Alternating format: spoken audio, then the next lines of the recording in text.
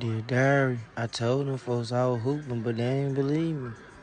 I know I was out there hooping for the nacho, but really I was trying to get the 10-day contract. Fuck it, free nacho for life. Just know them ribs ain't have a chance. I was out there barbecuing their ass for real.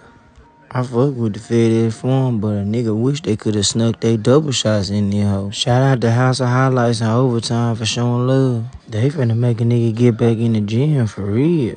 I feel like if I would've made one more three, I probably would've been with the Grizzlies or the Pistons. These ain't even my seats. That's why the security keep on walking past his joint. You know Pistol gonna always finesse, but they had to go on ahead and move me.